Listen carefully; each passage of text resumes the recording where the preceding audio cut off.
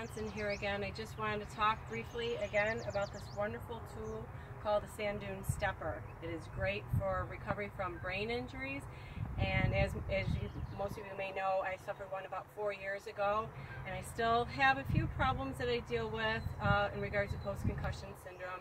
Lots of times they can linger on with people, and everybody's different depending on the hit, the force of impact, and where they are struck and what they are struggling with on a day-to-day basis.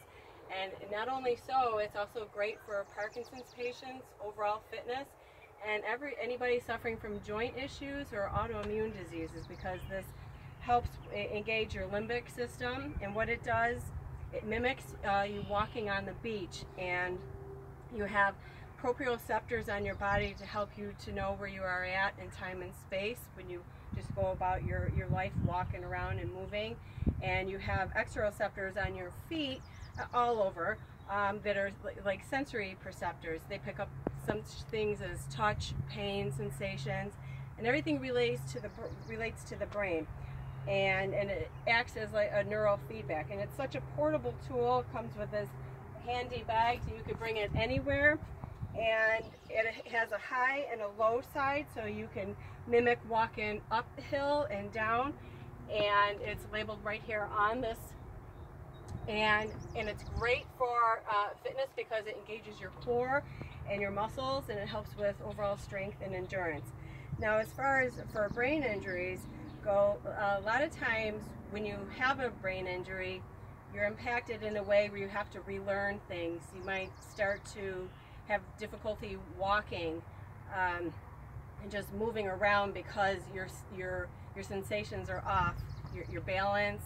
You don't really know where you're at in time and space. You might have proprioception issues, such as myself. And what this does, it's a really dense product, and because it mimics walking on sand on the beach, it hits everything on your feet. So it's best when you walk on this with bare feet. So you are just like it's good to do barefoot walking on the ground, so you can just do some earthing, and your body can absorb everything and relate to your brain. Such as the same thing with this. So it will hit everything from your heel, your arch, your toes, all the way up, and it sends the signals to your brain in this neural feedback loop. So it helps regain those connections that are lost due to a brain injury, where you may have damage to your neurons and stretched axons, and you no longer have those connections, and it makes it difficult, and where you can tip and have balance issues. So you can start walking either uphill or downhill, and just walk from heel to toe to kind of get the movements down.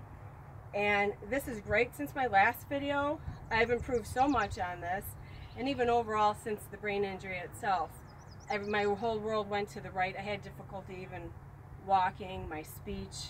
When I get symptomatic, I slow down. It's hard with reading or formulating words. You know they're there, but you're trying to pull them from some large file. So while your body shuts other non-important things down to keep your vital organs functioning, you have these problems, and it can make it difficult dealing in your daily activities. So this, again, is such a great recovery tool. And I could do so much better on this now than before. I was really overwhelmed when I first got on, because it's the sensations relating and traveling up to your brain and back down to help your body learn where it's at. What you want to do is make sure when you get on, you have your center of gravity to have your balance. It's good to have something close by to grab onto.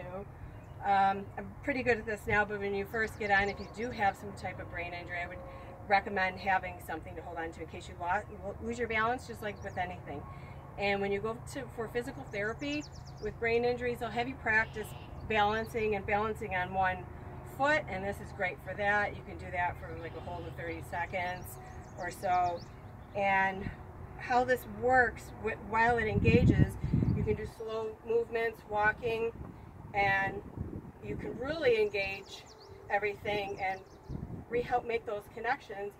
And you can alternate and do some quick movements, and then you can slow it down again, and that just mimics your everyday life. If you have to ever move quickly, this helps prepare your body to be able to do so. And you can add in a quick pivot you know, just like in real life, if you have to get out of the way for something, if a bicycle is coming down towards you on a path, you have to think fast to move out of the way. So when you do these quick pivots, it re-engages your brain where you're at, along with all your proprioceptors. And then, you know, a quick pivot back. And it's great for the fitness industry as well, you know, for squats.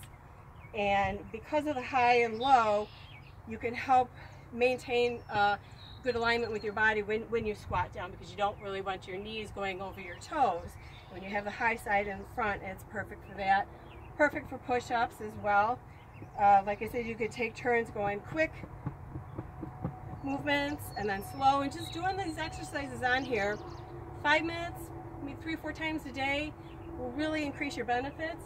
So much so you'll notice a big change, just how you relate to your world and your surroundings, and wherever you find where you're going when you're walking along. You get comfortable in your own environment, in your own house, and if you do tend to lean to one side or tip, you may notice that you kind of hug the wall and you touch as you go, because you know they're your familiar surroundings and balance. But when you're in a different situation, you walk into another building, outside, or a store, you have all this stimuli coming in that can bombard you and overwhelm you. So this helps with the recovery of that, and realigns your body and your systems to better flow with everything. And this is also great for autoimmune disorders. Lots of times with there's so much of that now. You look around, everybody, it seems like almost everybody has some sort of autoimmune disorder coming in, and it's so much from the diet, really. A lot of environmental chemicals, molds, even parasites, but also injuries, because there's an inflammatory process that goes on. And if you have a brain injury, that's a huge inflammatory process within your brain. And if you have damage, say, like with myself, I had damage to the hypothalamus and the pituitary gland, which made for a disconnect to the adrenals, and which sent me into adrenal fatigue and caused a host of problems, fluctuating hormones, and skyrocketing some key hormones at dangerous levels, which set the stage for an autoimmune disease. But with this also helps that once you're past your acute stage of a head injury, of a traumatic brain injury, and if you go on in where you seem to be suffering from post-concussion syndrome, and it lingers, and you may find the doctors really don't know why, you still have these problems, you tip, you balance, you have brain fog, you slow down. It's best to have your hormonal levels checked, and not only the hormones, but also your vitamin D.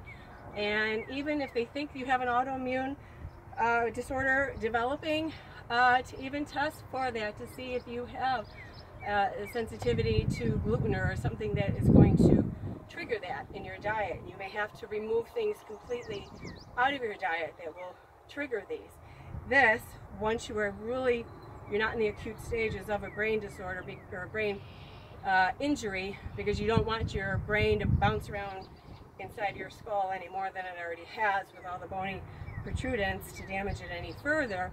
You can just do something simple as just when you do a quick weightless feeling on here, that helps reset the limbic system and actually has a benefit for autoimmune disease. So this is just such a great tool. This is from the Sanddune Stepper.com, and this is from my friend Matt Dahl that was so gracious to send this. And if you're interested in looking him up, check it out, because this is really, really great.